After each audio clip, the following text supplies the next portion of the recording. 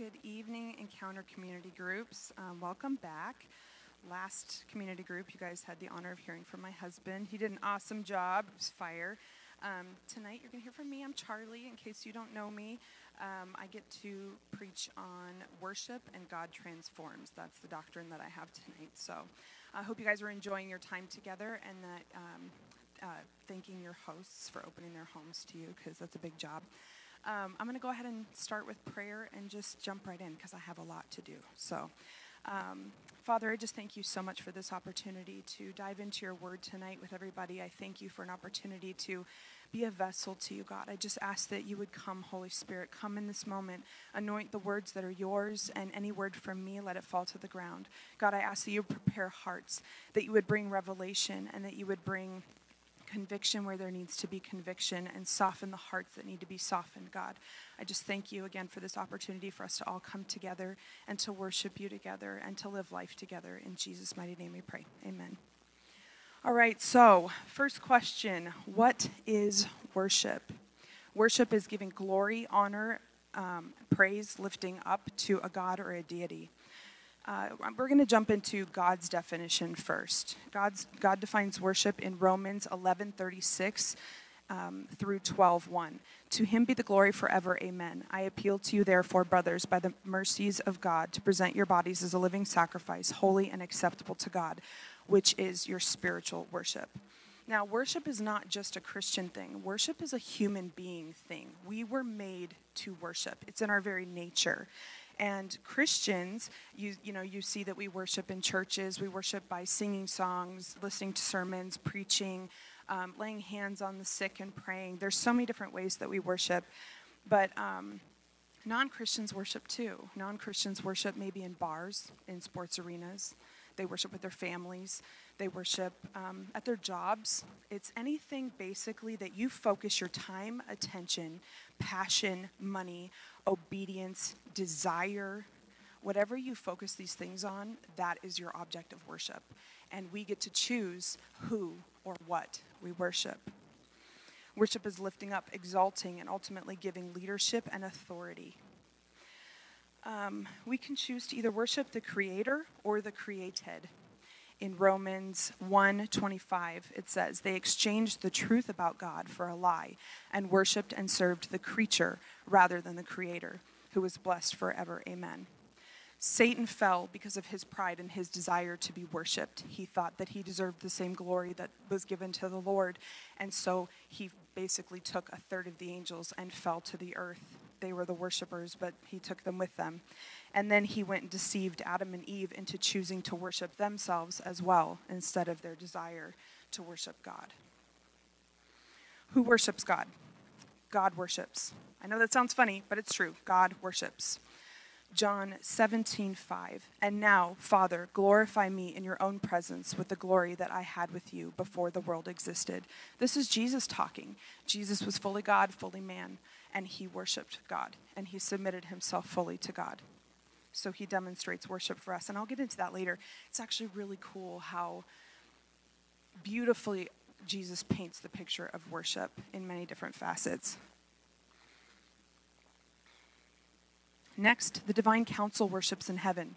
In Revelation 4:2-8, it says, I was in the Spirit, and behold, a throne stood in heaven with one seated on the throne. From the throne comes flashes of lightning and rumblings and peals of thunder, and before the throne were burning 7 torches of fire, which are the 7 spirits of God. And before the throne there was, as it were, a sea of glass like crystal, and around the throne, on each side of the throne, are 4 living creatures, full of eyes in front and behind.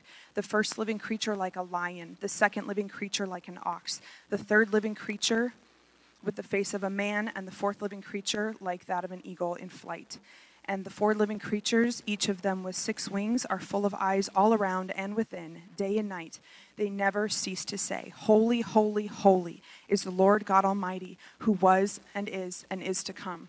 So even when we look at the picture of heaven, when we look at what is happening in heaven, day and night for all eternity, we see what? We see worship. Departed Christians actually worship in heaven. Revelation 4, 9 through 11. So this is just continuing later in the verse. Whenever the living creatures give glory and honor and thanks to him who is seated on the throne, who lives forever and ever, the 24 elders fall down before him who is seated on the throne and worship him who lives forever and ever.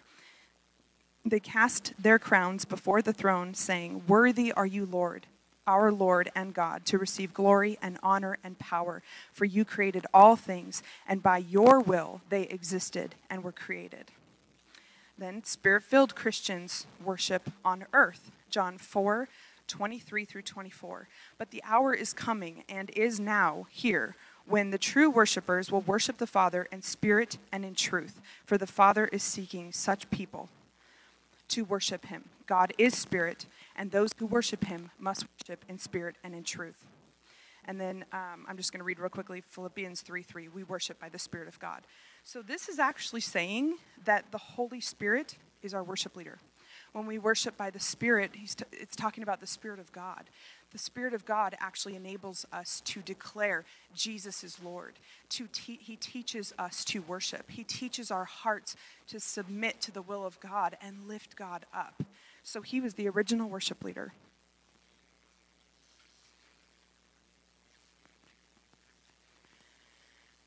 Okay, so we're going to go into what is Christian worship. Sorry, this is very scripture heavy. I just wanted to make sure that everything that you see here was founded in the Word. So what is Christian worship?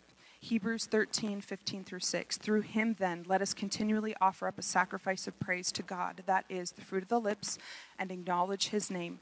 Do not neglect to do good and to share what you have, for such sacrifices are pleasing to God. Christian worship is essentially private and public God glorifying, internal adoration and external action by the Spirit through the Son and to the Father. What does worship look like? I'm going to just read a list really quickly. I have scriptures for every single one. If you have a question, I can give you scriptures for every single one of these things, but I'm just going to kind of blow through them really quickly just to kind of give a picture of what worship looks like. The first one, heartfelt internally. So when you worship and you're connecting with Father God, you're connecting with his Spirit, you feel that internal heartfelt connection with him. That can be worship, just connecting with his Spirit.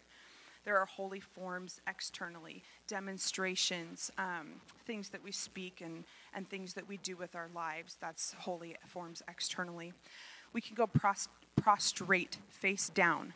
We can dance. We can clap. We can show reverence. There's bowing. A lot of people will bow in reverence before the Lord. That's a form of worship. Kneeling, getting down on your knees. Laying on of hands. When we lay on of hands, and there's actually, the Holy Spirit can be transferred through the laying on of hands when we're praying for someone or ministering to them. Falling down. There are people that get slain in the Spirit and fall out under the weight of his presence. That's a form of worship. It's an ultimate surrender. Playing musical instruments. The band up here is not just to sound good, but it's a form of worship unto the Father. Writing new worship songs, something that just comes and is birthed out of your spirit. That's what David did. David was a psalmist. He wrote songs of worship from his experiences and from his worship to the Lord, what he felt about the Lord, what he experienced about God's goodness. He would write songs. Singing loudly doesn't mean good, doesn't mean beautiful, but singing boldly before his throne and before men.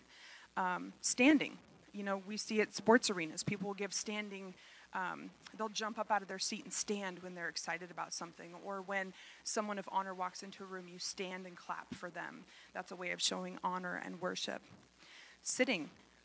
Sometimes sitting in their presence, like you see Mary and Bethany sitting at the feet of Jesus. That's a form of worship. Sitting and taking a low place at his feet. Shouting amen. Getting it, vocally declaring, yes, I agree. Yes, that's good. Yes, my spirit relates. Serving with your spiritual giftings, that is definitely a form of worship. When you minister in an area and you say yes to the Lord, even if it's outside of your comfort zone, and you minister to someone or the Lord through your gifts, that's definitely a form of worship. Giving tithes and offering. This is a hard one, and this is a big subject that I wish I had time to go into, but we can worship with our money, and we either worship ourselves and our fleshly desires, or we can submit our finances under the Lord. Because the thing is ultimately, Everything we have comes from the Lord. Everything below him that was made by him is his. We are just stewards of it. And we get to choose whether we're going to be obedient with that and use everything that we have in a form of submission and worship unto the Lord and doing what's right with it, or we can hoard it for ourselves and say, this is mine.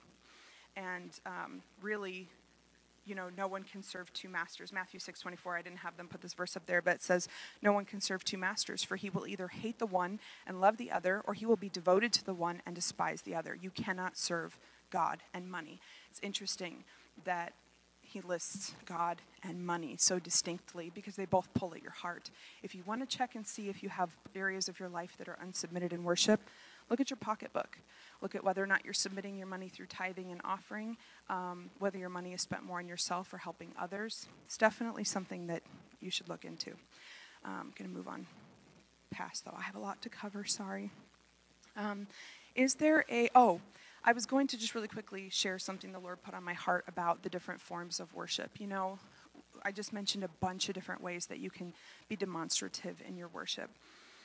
And God brought to mind for me David and Michael, the story of David and Michael. And David, in so longing to have the presence of God, so longing to have his presence rest in the city of David, in his kingdom, that he went out and got the ark and brought it back. And you've all heard the story about the cart and the oxen and it falling and the man being struck dead.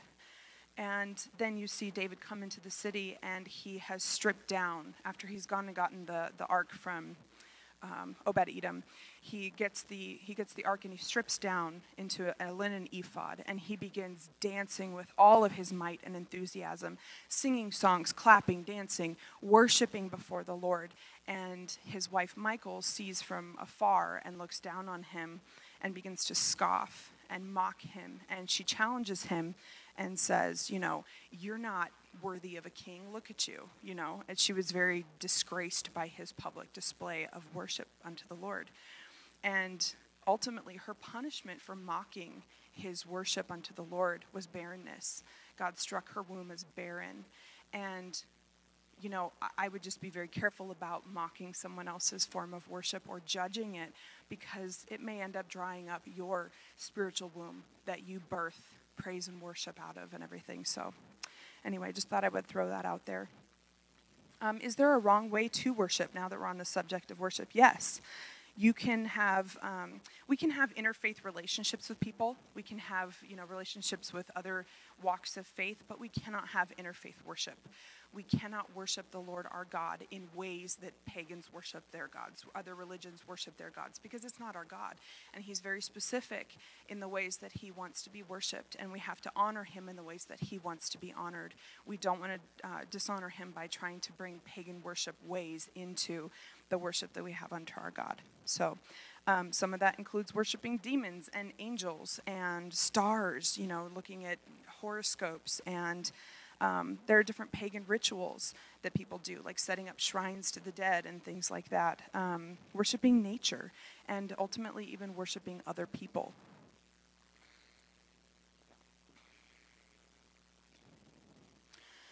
So human beings were made to worship. God doesn't need worship. Let's get that straight. God does not need our worship. He lacks nothing. But what he desires is worshipers.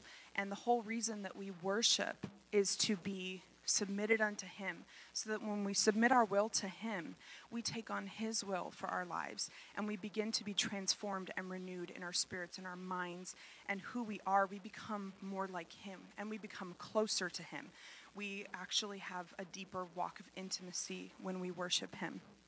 It's a connection to our spirit, man, and his that we were made for. We crave worship.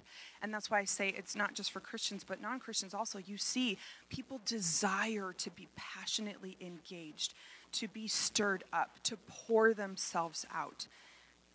And it just all depends on who and what you're doing that to and for. In the garden, in the very beginning, God designed us to worship. And in the garden, that's the perfect reflection of that. Worship was Adam and Eve walking in the cool of the day with the Lord, communing with him with no hindrance. There was no separation. They could talk to him whenever they wanted to. There was just that complete fellowship. And that's what we were designed for. No separation, but complete unity with the Father. And as we worship him and look at him and glorify him and lift him up and we are drawn closer, we see him rightly, we see ourselves rightly, and then we begin to see his kids, our sisters and brothers in Christ, rightly. And then we are transformed to be more like his son, Jesus. And we are able to move in our giftings and move in the anointings on our lives more effectively.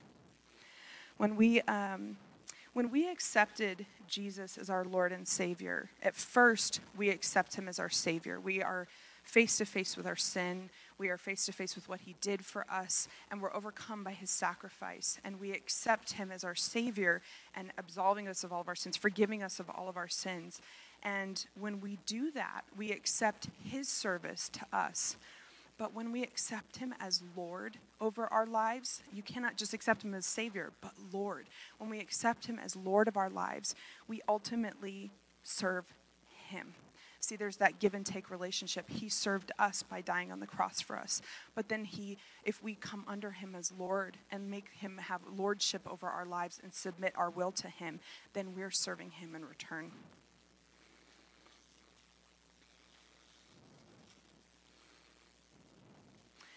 So worship has been a very coveted thing and under attack since the very beginning. First, we talked about it earlier, Satan wanted worship that belonged to God for himself, and when he was cast out of heaven, he took a third of the worshiping angels with him. Then Adam and Eve, Satan deceived them into turning their eyes away from God and obedience and worship to him, and instead exalting themselves, their desires, their will, and then you see this throughout the rest of time. I'm going to go ahead and read. It's kind of a chunk of scripture, but Genesis 3, 1 through 10. Now the serpent was more crafty than any other beast of the field that the Lord God had made. He said to the woman, "Did God actually say, 'You shall not eat of any tree in the garden'?" And the woman said to the serpent, "We may eat of the fruit of the trees in the garden, but God said, 'You shall not eat of the fruit of the tree that is in the midst of the garden, neither shall you touch it, lest you die.'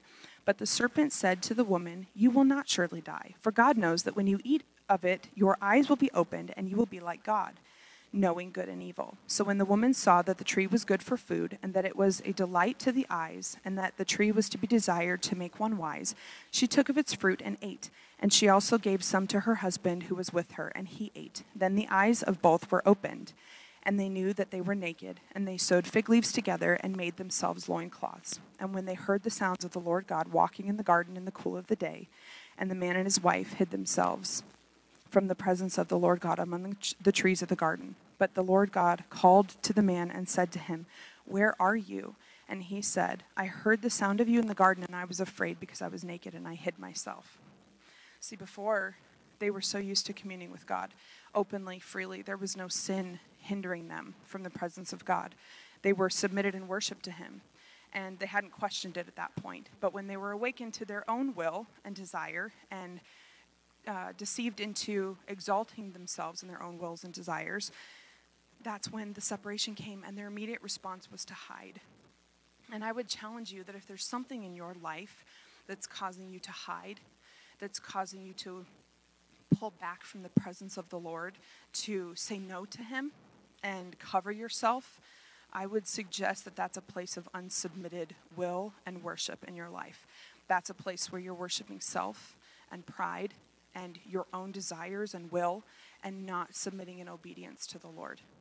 And I have definitely dealt with that a lot in my life. I have let fear of man and fear of the eyes of man and that approval, the fear of not being good enough, the pride and fear of being insufficient and disqualified make me hide. I've had that make me hide many times from my call and from being obedient to his call to step out in faith and release a word he's given me, or release a song he's given me, or to reach out to people.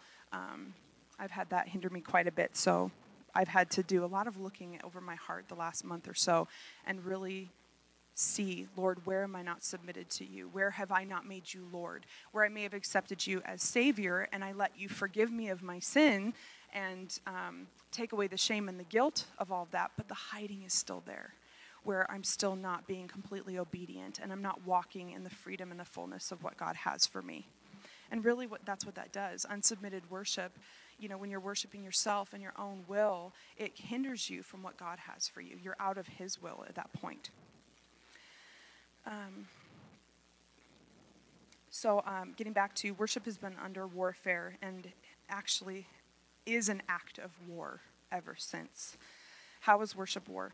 I'm going to jump into Matthew 4:8-10. The devil took him, Jesus Christ, to a very high mountain and showed him all the kingdoms of the world and their glory. And he said to him, all these things I will give you if you will fall down and worship me. See, worship is under warfare here.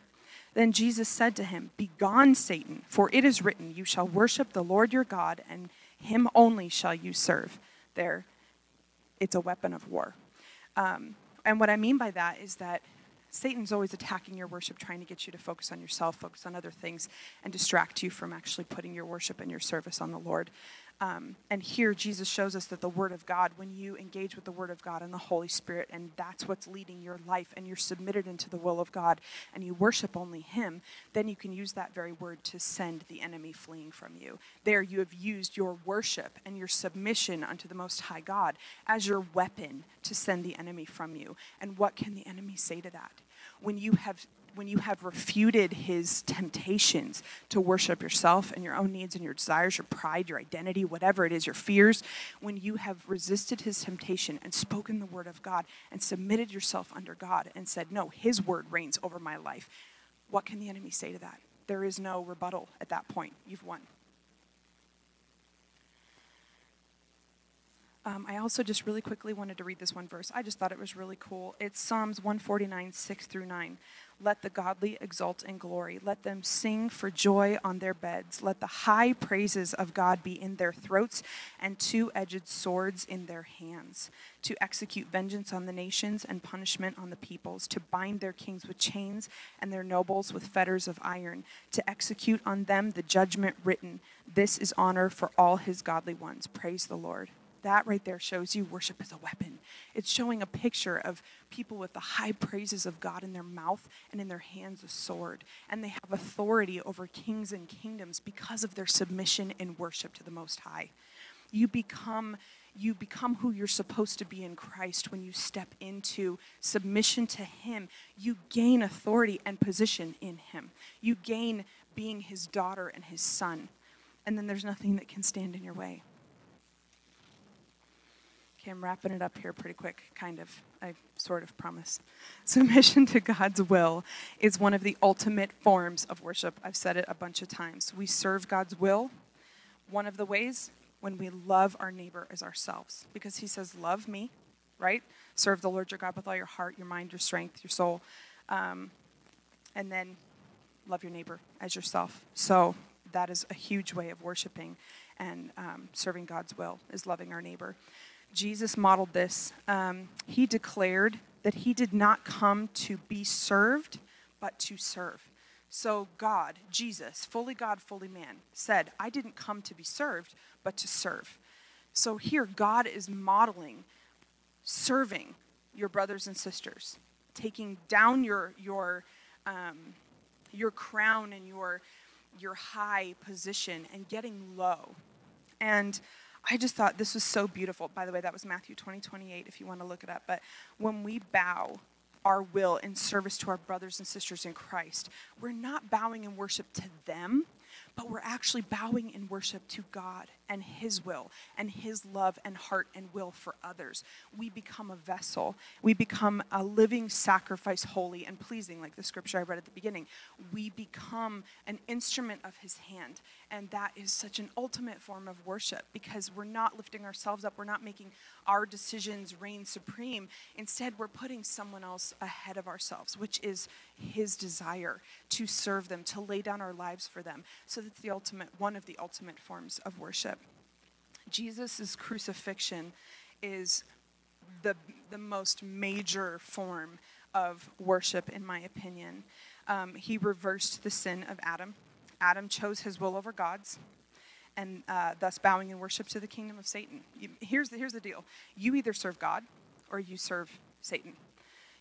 It's either or. When you're worshiping one or the other. And unsubmitted worship is typically leaning towards the kingdom of darkness. So examine your heart on that one.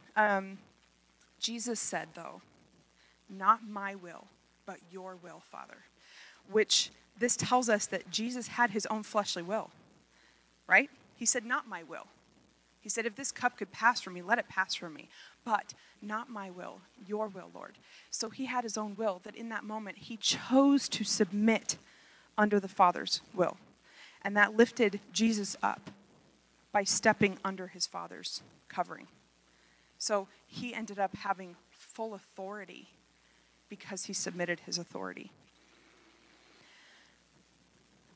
This was the ultimate act of worship and warfare, where Jesus overcame the original sin. By doing this, by submitting his will, when Adam chose to exalt his own will, he reversed the curse. He overturned sin. He took all of our sin upon him, and then that's how we were able to, he became the bridge and the ultimate intercessor, where we were able to connect then with God freely, and not through all of the animal sacrifices and the veil and the priests and everything, but we have now direct access to the heart of the Father because of Jesus submitting his will and taking on God's will instead. And that's how we can overcome in our lives, by doing what Jesus did, submitting our wills through Jesus' blood and the authority that he gave us by doing that. He covers us. He gives us the ability to submit our wills. And he sent the Holy Spirit, the ultimate worship leader, to convict us, to prompt us, to teach us how to worship, to teach us. He leads us. He illuminates the word for us and brings revelation to our spirit so that we can see where we're not in submission. So it's amazing. Jesus then, he submitted his will and then sent the Holy Spirit so that we could in turn learn how to do the same. Because in our own nature, we're automatically going to always want to exalt ourselves, our desire, our whatever our passions are, whatever we feel, our emotions can a lot of times be something that we worship a whole lot more than the Lord.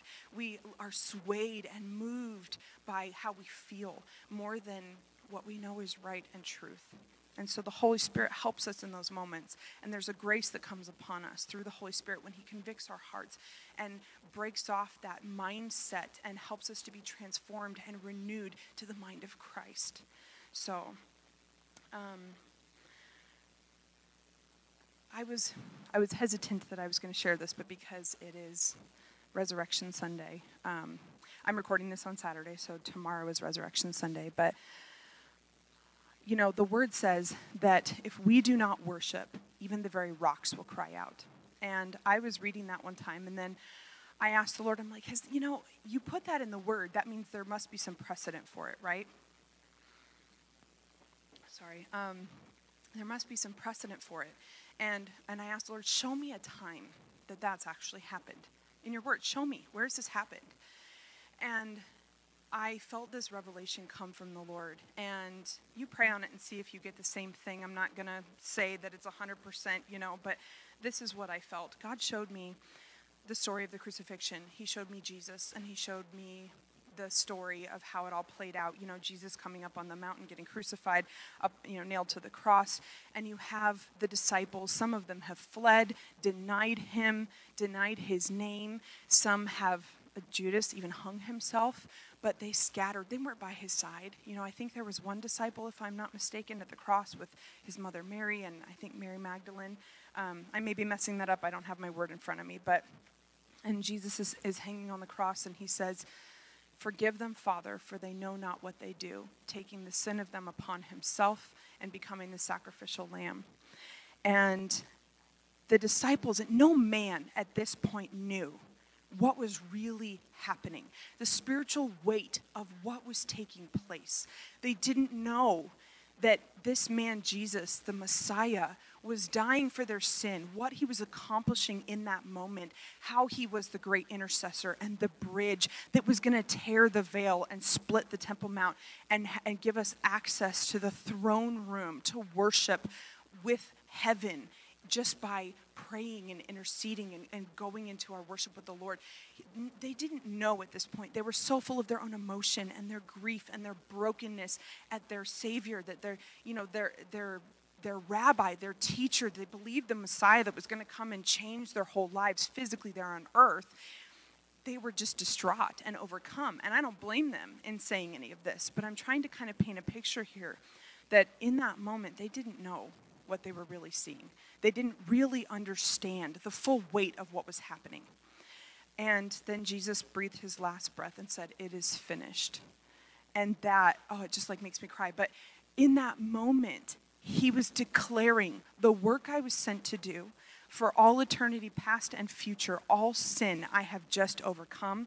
And there was victory in that statement. It is finished, right? In that moment, there was an earthquake. And the Lord showed me that, it's been preached many times that earthquake was the groaning and moaning and despair of the earth at what was happening, that the earth was crying out in despair. But God showed me that in that moment, it was the worship pouring out of the rocks. The rocks were crying out because in that moment, man didn't have the revelation to be able to praise him for what had just happened. So the very foundations of the world were crying out and shaking and trembling, just as his word said, that if we don't worship him, the very rocks will cry out. And then again, you see it, because why would there be two earthquakes? I always wondered, what was the point of the earthquake? And then on his resurrection, 3 days later, the earth shook violently again as the stone was rolled away and Jesus was resurrected. That again was the very rocks, the foundation of the earth, crying out in victory.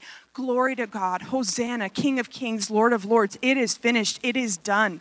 And it was giving the praise that we were unable to at that point give, because no one had the full revelation of what was happening. And if that doesn't make you want to worship him, I don't know what will. I just think that is, I don't want the rocks. Now that we have the full revelation of who he is, what he did, what he bought for us, how he's transformed us, the Holy Spirit that he sent, now that we know and we have the word and we can really be transformed and renewed in full revelation and understanding of what Jesus did, I never want the rocks to take my place again. I never want the rocks to have to cry out victory, holy, Hosanna, King of Kings, when there's breath in my body. And so I hope that stirs your heart, and I hope that that is something that teaches you to not hold back when you feel that desire to just cry out and worship to him. Lift up your voice. I have gone very long, and I'm very sorry. I'm going to go ahead and read my questions here that I want you guys to discuss. How have you seen your worship change as you've gotten closer to the Lord? So over time, how has your worship changed? What did it used to look like? Was it just 35 minutes on a Sunday morning? What does it look like now and throughout your days? And do you see transformation in your life because of submitting your life and will in worship, like Jesus did? Do you see transformation? Do you feel that in your worship you've been transformed? So I'm going to go ahead and close in prayer. I love you guys. I hope that you have awesome discussions. And if you're so bold, maybe take a few minutes and actually worship together. I don't think that would be too awkward because we all love the Lord. But maybe take a few minutes and worship together and just experience what we've talked about tonight. So I thank you, Lord, so much for these people. I thank you for the hearts. I thank you for the opportunity to come and speak life and speak about your who you are, Lord, and to even submit in this moment of worship for myself, Lord, going against my will and my fears, and Lord, submitting to you in worship by being obedient to what you've called me to do. I thank you, God, for what you've done in all of our hearts and our lives. I thank you for this season of community groups where you've taught us so much and bonded our hearts together through discussion and fellowship, Lord. And I ask that you further that tonight, and I ask that you anoint the leaders as they lead everyone through this discussion and the sermons, Lord. And I just ask that hearts would be vulnerable and open and teachable. In Jesus' mighty name we pray. Amen. Love you guys.